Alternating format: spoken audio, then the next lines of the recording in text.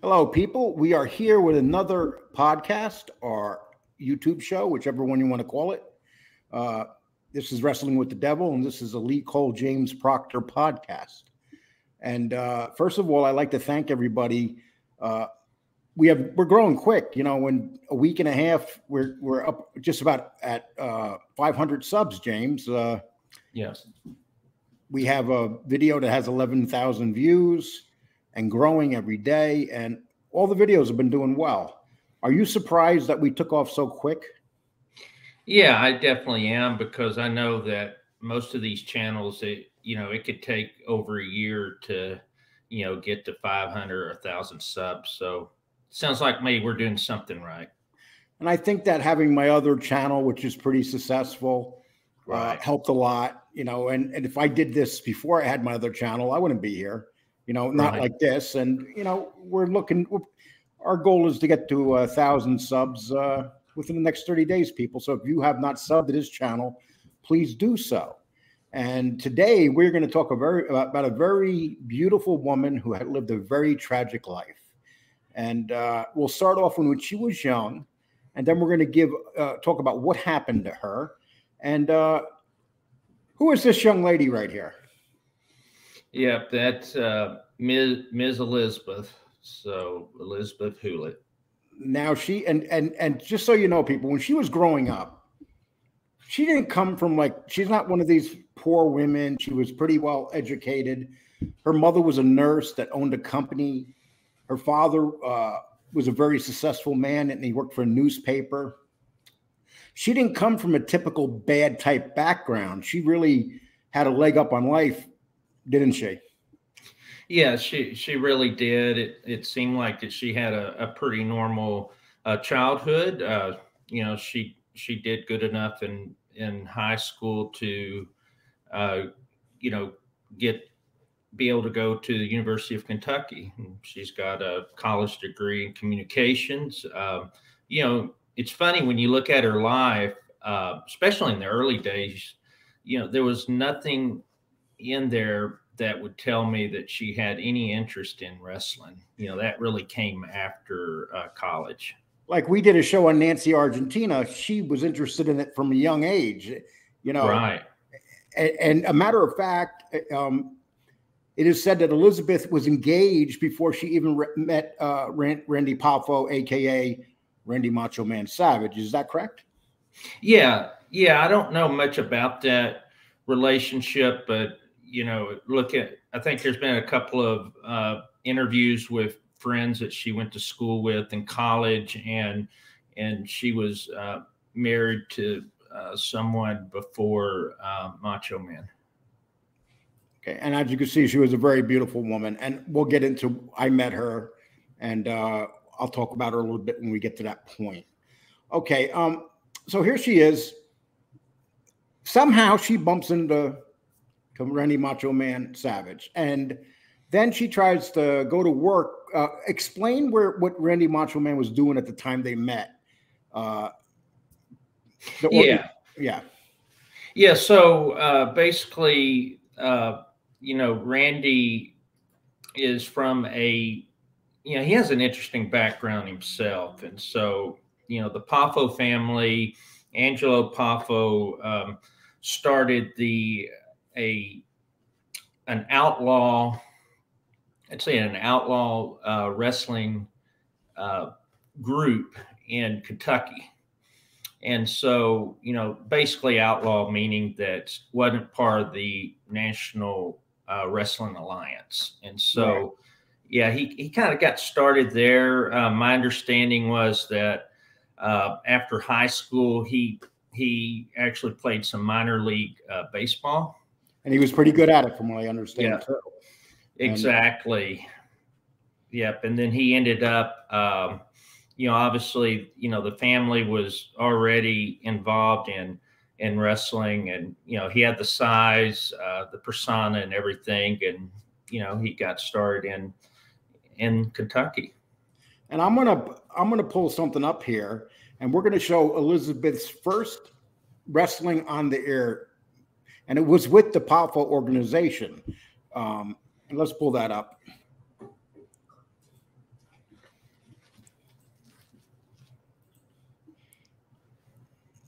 Okay, here we go.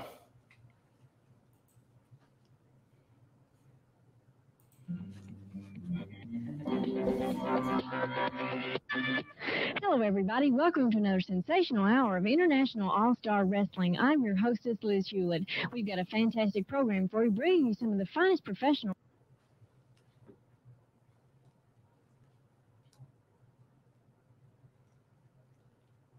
Yeah, I think you're on mute, maybe, or I can't hear you. Okay, so at that time, she was involved with Randy Macho Man. Mm-hmm. And she was married. A lot of people think that they got married on TV. It was a very famous wedding. But they were married well before that, right, James? Yeah, exactly. They got married back in 1984. And so pretty much December of 84. I mean, that was before,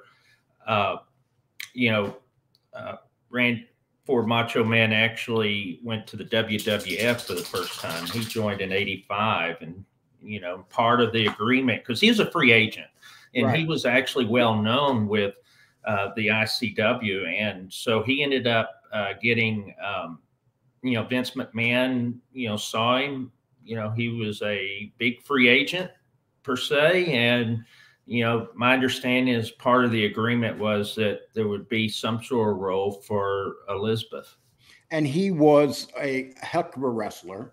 And Elizabeth came on the scene shortly after he went to the WWE. And then she showed up, and nobody realized how big it was going to be. Right. But there was a lot of signs of a lot of problems right off the bat. And one of them was Randy Macho Man was a very savage, was a very jealous man, wasn't he? Yeah, most definitely. It seemed like, just from what I could tell there, I mean, she was pretty much under his thumb. She really couldn't do anything without him.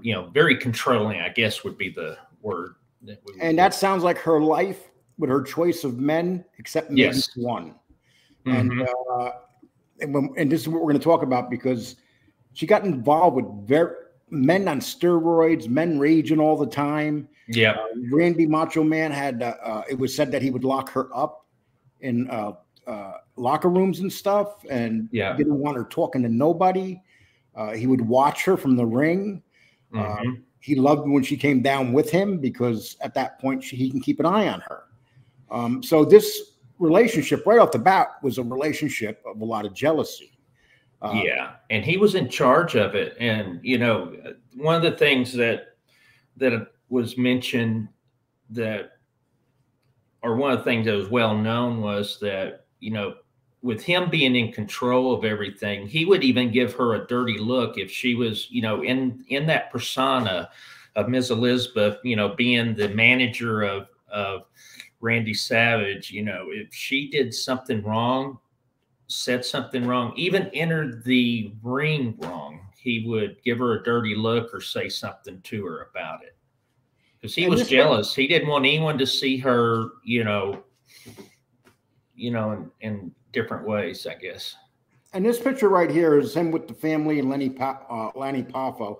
Now, I knew Lenny Puffo, and he was totally different than his brother. He didn't go over as big as his brother, but he was considered much smarter. He was an avid reader. I remember seeing him in 1992 at WrestleMania in Indianapolis. And he was sitting up in the audience all by himself before the match started and reading. And he was an avid reader. And he kind of stayed away from the other wrestlers. He was into his own little world. He was always a jobber. He was never more than a jobber.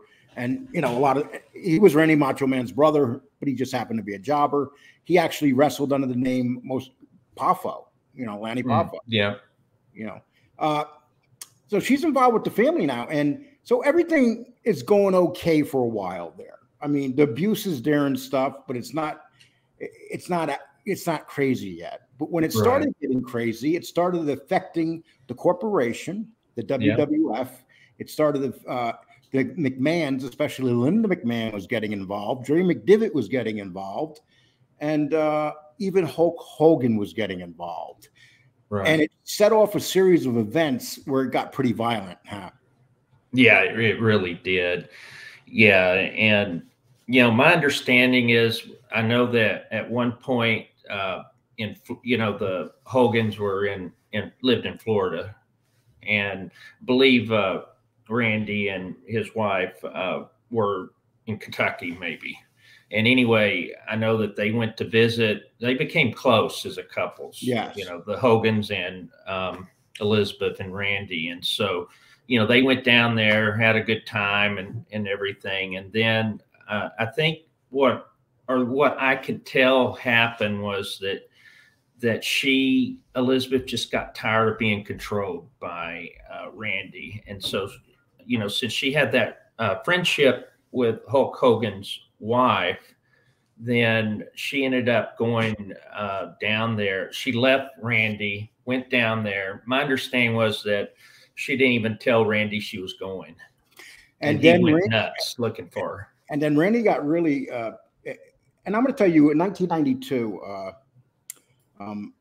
when I met Elizabeth, when I met Vince McMahon, and we were going on to Phil Donahue's show. Elizabeth showed up, and she was with me, my brother. She was in the limousine with my brother when it was going back to Stamford.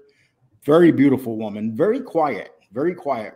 But at that time, Linda McMahon mentioned that she was having trouble with her husband, and my brother Tom knew the whole story, and he told me, and they became involved.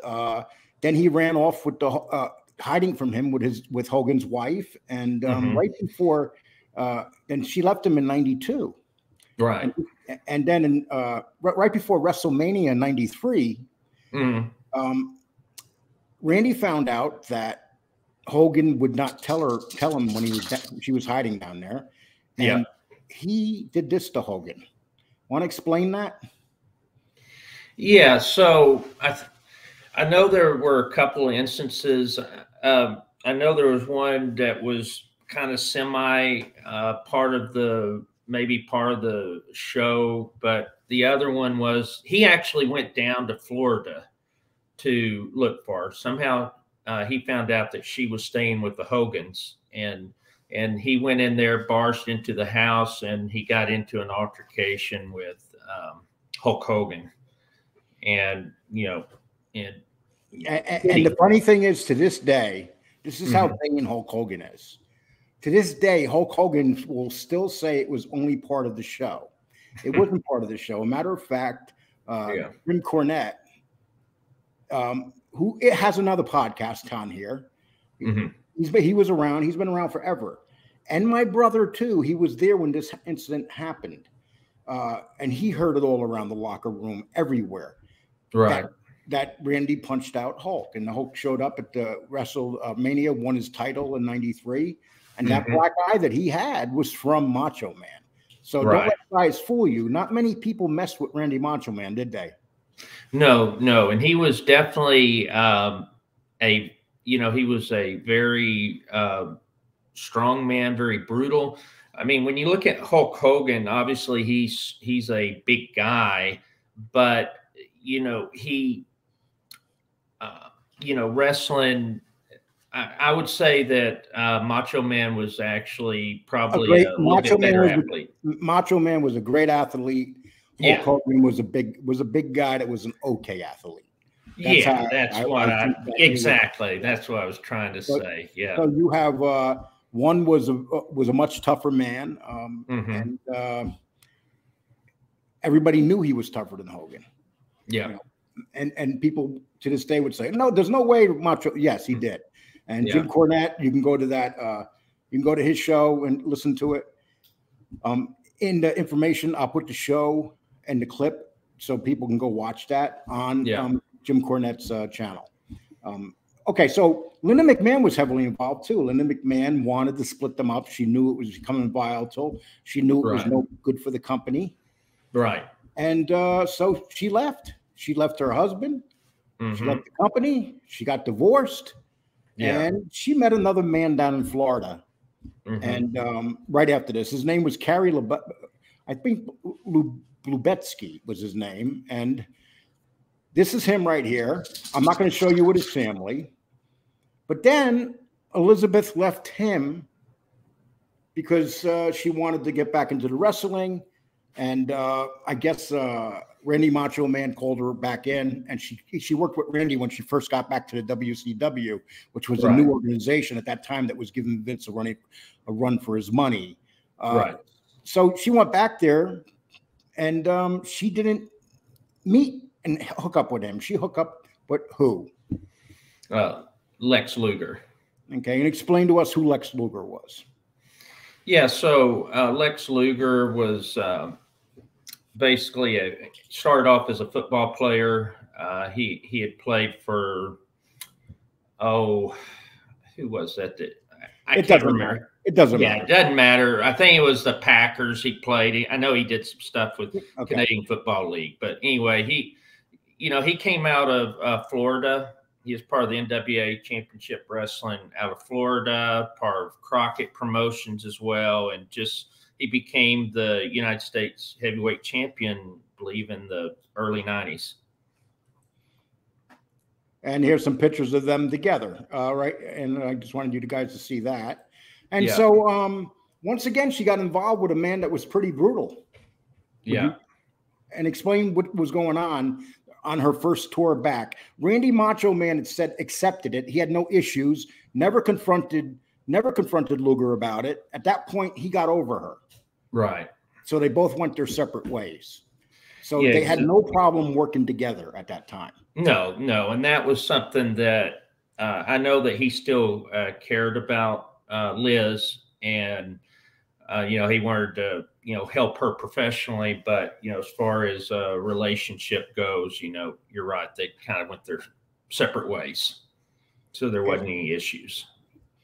And so when she bumped back and joined in '96, she was she first started off as the manager of Savage and Hulk Hogan, but there were no ties. Right.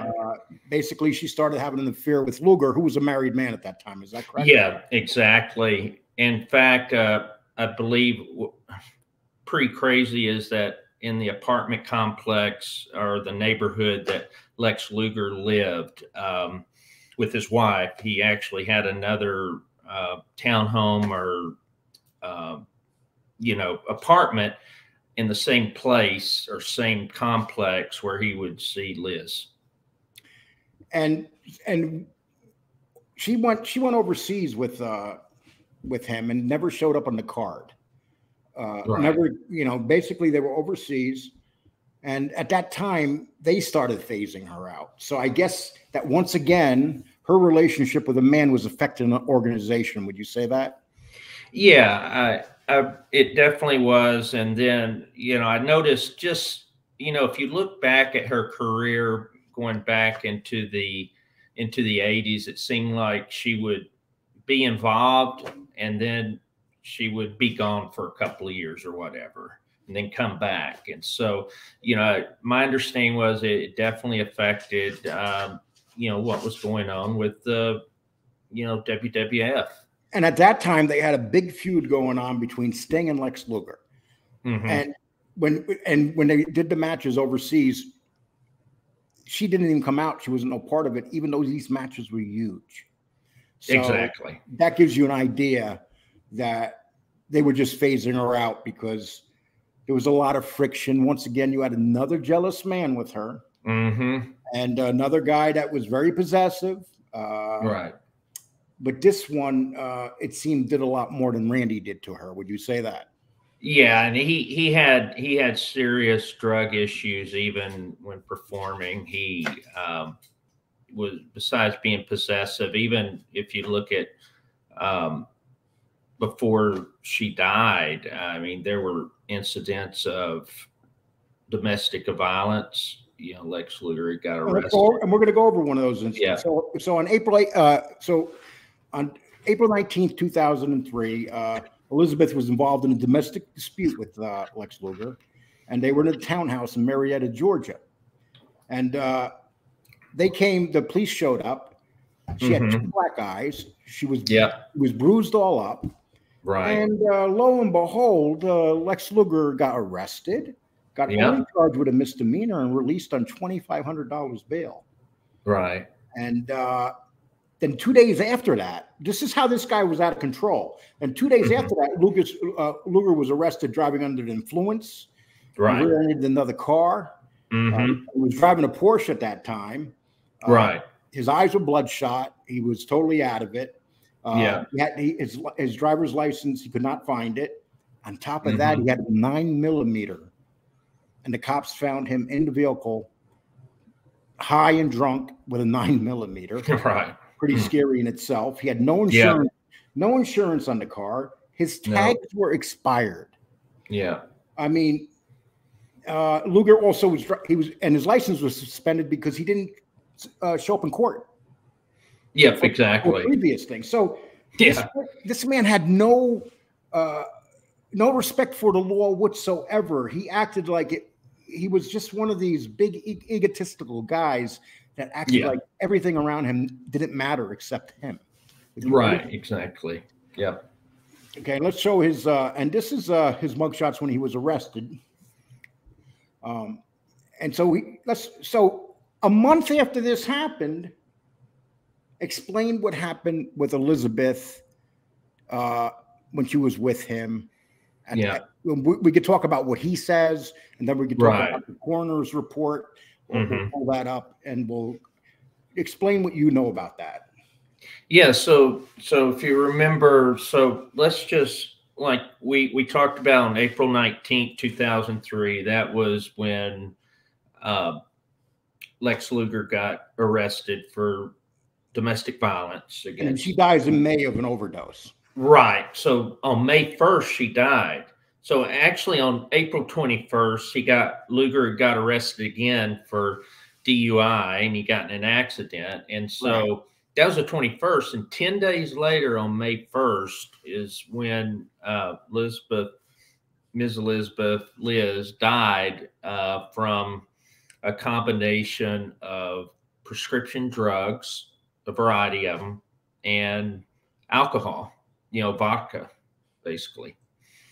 And in his statement, he said that he was at the microwave cooking. She got up and stood next to him, and then she was fine. And she went to sit down, and he went back to the couch, and she was unconscious. And he did a lousy job. First thing he did is he claims he called the 911. Then he did not know how to give CPR, even though he was trying.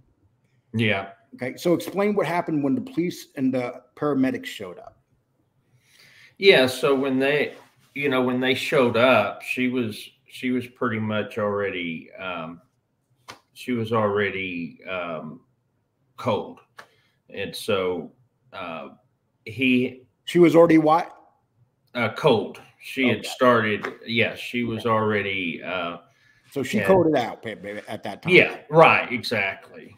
And so, but in the house, though, they actually arrested him. What I'm not sure of if he got arrested at that moment or later, but at the time, the police found. Well, I know the answer to that, so let me give that part.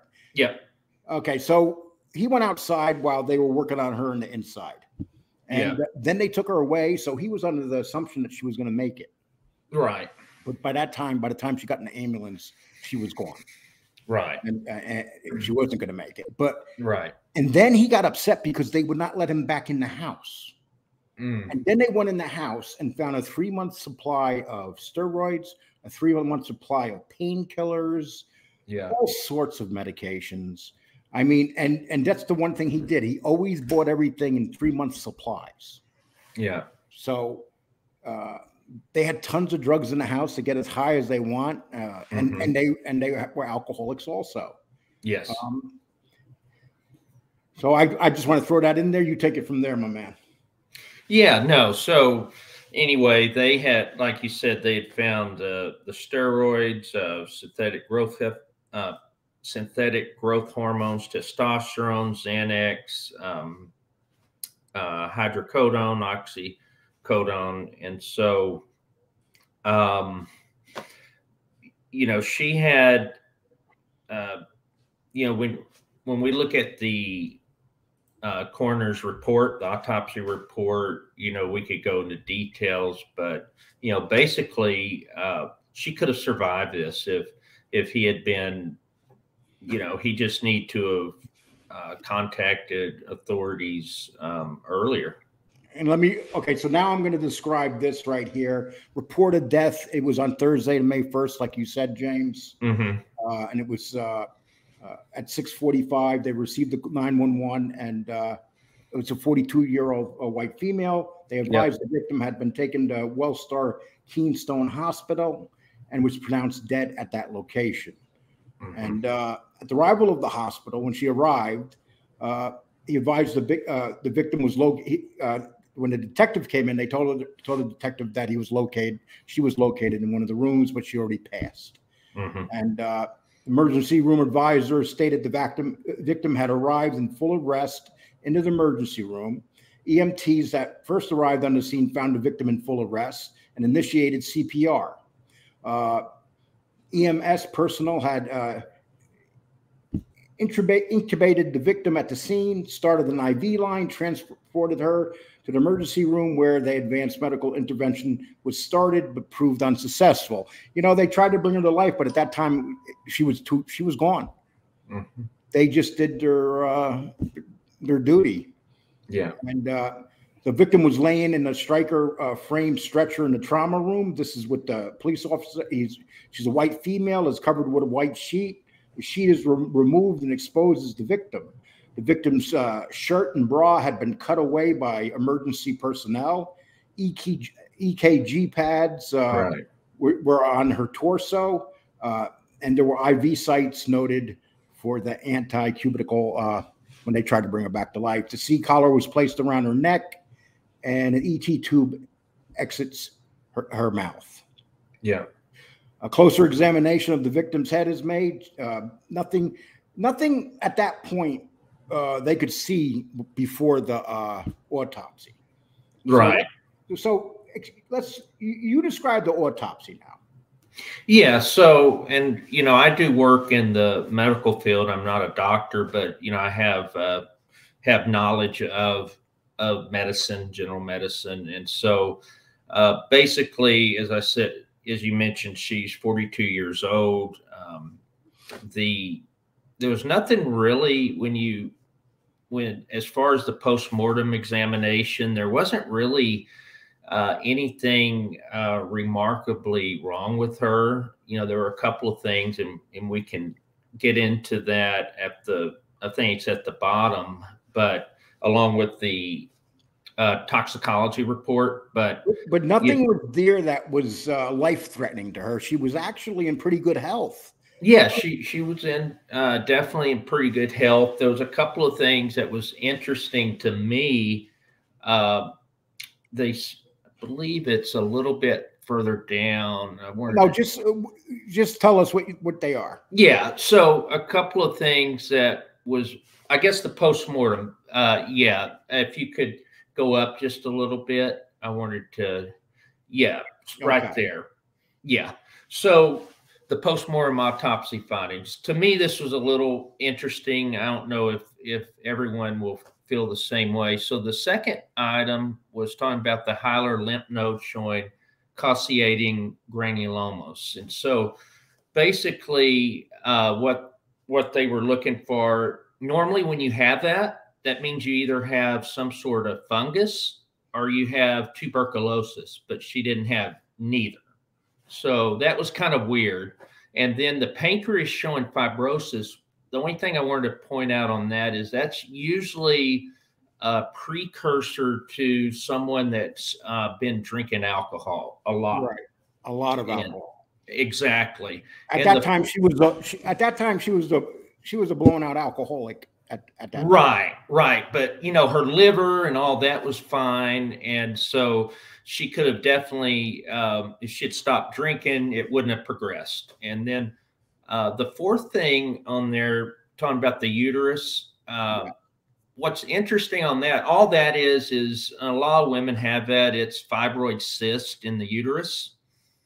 And she had and then there was a problem with her fallopian tube. And that again was dilated, which means there were cis. So the thing that tells me is that it would have been very unlikely that she could have ever had children. Right. So she either had maybe a tubal pregnancy in her past. Maybe she had the other thing she could have had, if she could have been born with it, or she could have either had an abortion at one point in her life, which there's no evidence of that, or sexually transmitted disease, which there's no evidence of that, but it can cause those items. And in that world, would it surprise you? No, it definitely. These are the men that run around with all sorts of women. I can only imagine what kind of women Lex Luger, who was an egotistical maniac, what he ran around. Oh, yeah, exactly. And the toxicology, I think this is the most interesting part. And if you look at, so there's 5 items listed. The first 2 items those are muscle relaxers. Right. And it's possible those were given to her. I'm almost thinking a lot of that probably just came from Lex Luger himself, because he seemed to be a walk-in pharmacy. But I think the first 2 items are muscle relaxers. They weren't really at too high of a level, or moderately high it was. But the third item was more of an antihistamine for allergies. And then the hydrocodone, that was definitely not at what I would call any sort of toxic level. But right. What was interesting is normally you don't just have hydrocodone. Normally it's usually in a tablet with acetaminophen, which is Tylenol, but they just mentioned hydrocodone. So right. Not sure why, but I'm sure Lex got the best of everything. Yeah. He didn't get any of that stuff mixed together. He got the top of the line stuff, I'm sure. Yeah, exactly. And the last item is really what did it. So you have the alcohol. How drunk was she? Yeah, she was at a 0.2999, which is almost 4 times the legal limit. And wow. So you're talking 4 times the legal limit with muscle relaxers in her body, which you should not even take with pain medication, because they're both suppressants that they affect the lungs. Right. And, so here she is. She's taken muscle relaxers, hydrocodone, even though those aren't going to kill her by herself. Right. 4 times the legal limit. See, and this is why a lot of people found it. She's 4 times the legal limit, but he's saying that she got up and walked over to the microwave. Would she even really be capable with all that stuff in her body? No, she would have been at that level. She would have been not able to walk. She would have been falling down. If she could get up, most likely she would have passed out at that point. And mixing that with the other medications is really what did it. Even the alcohol, she could have probably survived that if it wasn't for the other medications that was in with it. I don't believe that she was able to get up. This is a tiny woman, 115-pound woman. Exactly. That was like 8. Yeah, that'd be like 8. So she's drinking vodka. That'd be like 8 shots. So it's either a cocktail with a bunch of vodka in it, but it's basically with her weight and all of that, to get to the 0.299, you have had to drink 8 shots in an hour. And the cause of death was acute toxicity, multiple drugs, and they ruled it an accident. But a lot of the police officers did not believe that, or the detectives. But unfortunately, you can't prove it. I mean, you can't just blame him for her taking what she's taken. She's a responsible person too. Has to be a responsible person. So, but the thing that the police had issues with is her getting up and walking or even being active, because she was so far out of it. You're talking a fall down drunk at that point. Yeah, exactly. Even if you weren't passed out at that time. So, yeah. So there's a lot of questions there, and then the cops wouldn't let him in the house. And to this day, he's angry about that. Yeah, but it was a crime. So what happens is that when the police come in, The thing, I know that you have to have a warrant to go in, but if there's a situation like that where you're being asked to come in because someone is basically, if someone has, in her situation, that's considered an active crime scene. So they have all right to go in, and then anything they saw within view, they can use that as evidence without a warrant. Obviously they may have got a warrant later to go into the other parts of the room, but really it was an active crime scene at that point because she died. And so you got this man here that's involved with the death. He's in the house. Yeah. The police think he's not being totally honest with them. Exactly. And did he wind up getting in any trouble for the amount of drugs that they found there? Yeah. So basically, what happened with that? Let's see. He was charged with 13 felony counts of drug possession. Is that all? Yeah. 13. And he was released the following day on $27,500 bail, which, man, that seemed kind of low for 13 felony counts. Well, usually you won't even get released for 13 felony counts. Yeah. They would hold you over to trial or give you a very high bail. Yeah, exactly. He probably had good lawyers too, because they said that her death was eventually ruled accidental, which we just saw in the autopsy report that was in, I believe, July 31st of 2003. So later, Luger actually pleaded guilty to the charges and was fined $1,000, got 5 years probation, in order to take periodic drug tests. So he kind of got off pretty good. Did he really ever come off of this whole thing remorseful, do you think? Well, no. I mean, I get suspicious because, he's, supposedly turned his life to God and all that. You hear that a lot when things like that happen. Maybe. Oh, listen, I do the Mob podcast. Yeah. And every one of those guys that rat and go to prison and get out, everyone that goes to prison, they all find God and hallelujah. I found God, and I'm sorry, Elizabeth, that I wasn't there for you.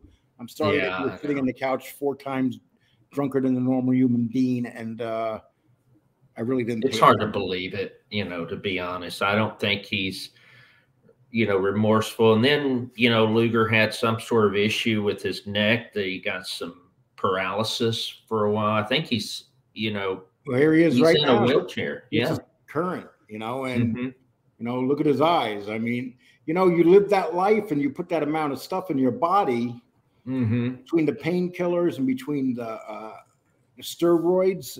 Yeah. When you get older, your body just can't handle it. Everybody reacts differently. Yeah. But he was obvious on steroids. Look at him when he was younger, how muscle bound. No doubt. Well, look what they found in his house. That says it all. Well, they were all on steroids. You weren't in the WWE if you weren't on steroids. No way to. Nobody. Do that otherwise. People. I challenge anybody to find maybe Randy Puffo, and that's why he was a jobber. Okay, so that happens. A tragedy. The poor woman's gone. She's exactly my age if she was still alive. The man that she divorced, the lawyer from Florida, right after that, got married, wound up having a family of kids, and turned his life around. But she seemed more dedicated to these a very bad world of wrestling. And if you watch our shows and we discuss, this is another tragedy in the world of wrestling. Wouldn't you say, James? This is just one of those things involved with the aura of wrestling. Yeah, it is. I mean, and there's dozens of these stories, unfortunately, but I think it's important that people understand that. And I know a lot of this is out there, but I don't know how deep a lot of the shows get into it. And so we're trying to take it maybe a little bit different angle or more of a deeper angle. And so hopefully we're giving some good information. About everything, because if you watch those the shows on Vice and stuff, they touch it. I dealt with the people on Vice, and when they do an interview or something, they break so much stuff up by the time it goes through their lawyers and whatever they can put on. Yeah. So they leave a lot of stuff out. We said a lot of stuff here that we can get away with. Like maybe they couldn't mention the name of her husband. Right. Or that was down in Florida, but people knew she was a lawyer. He was a lawyer and stuff. Mm-hmm. And you'll wonder if that was maybe the couple years in her life where, maybe she was fine. Maybe Randy picked up the phone and said, "Hey, come over here to WCW. We're down here now, and we're starting a new run." And then she went there, and what did she meet? Someone a lot worse than Randy Savage. Yeah, exactly. Okay. And let's explain what happened to Randy Savage and what year it happened right there. There's Randy Savage when he's older. Yeah. Yeah, it seemed like that towards the end, he kind of changed his life. It seems like that, he ended up got remarried. Yep. And seemed to, was doing stuff acting. He's doing some stuff with Hollywood with acting and everything. He's got, his voice is so iconic, and then this happened. Explain what happened to him. Yeah. So basically he was with his wife. They were driving early one morning. And this was on May 20th, 2011, 58 years old. And it happened in Seminole, Florida, and he just had a sudden heart attack.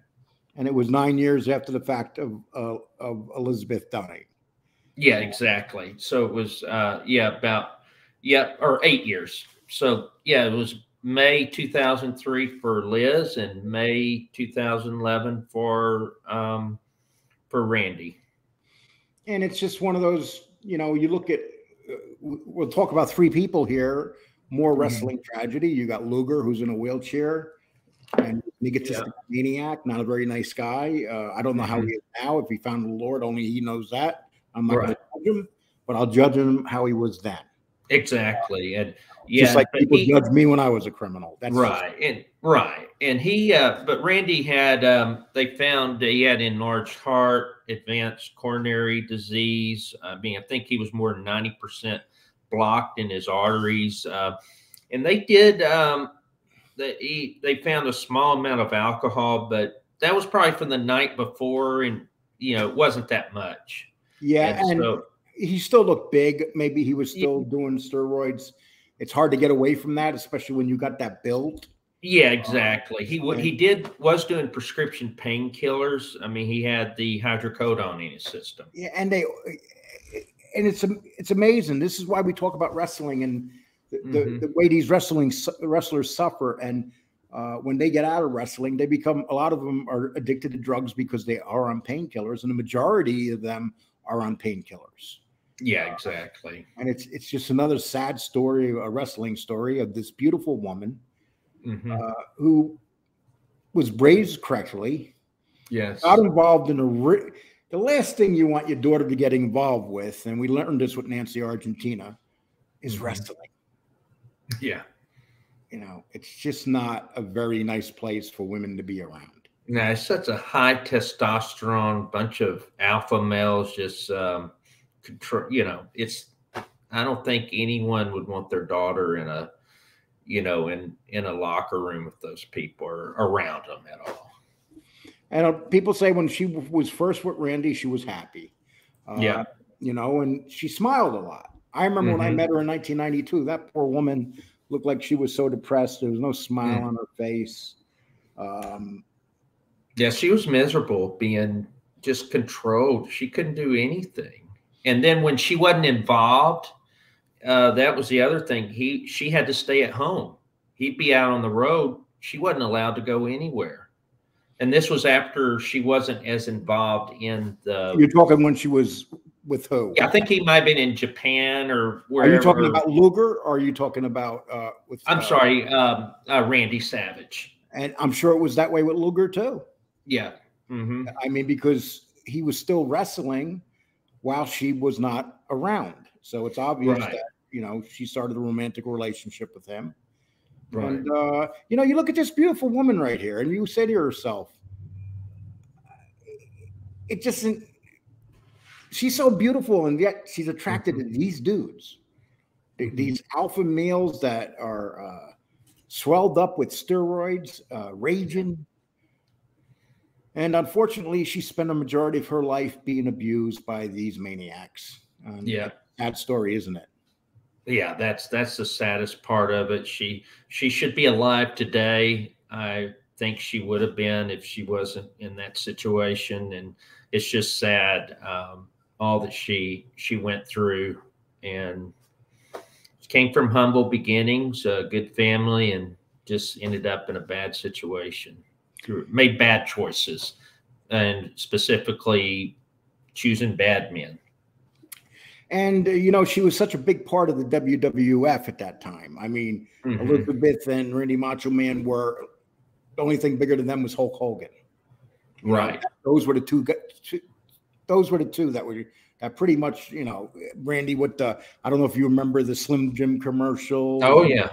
That very famous commercials. Yeah. It's just a very sad thing. And Lex Luger was making a lot of money. I mean, to buy that amount of drugs and he was driving around in a Porsche, and it's like he was making good money too. Oh yeah, he was. Yeah.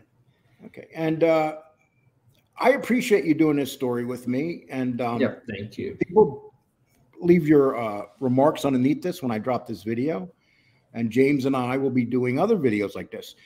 So we just got approved from StreamYard to start doing lives, James. So I think I'm going to do a live this week. Are you going to be able to make it? Yeah. Yeah, most definitely. Just tell me when. I'll be there. And we're going to find a topic for the live. We're going to introduce ourselves, talk to people about the live.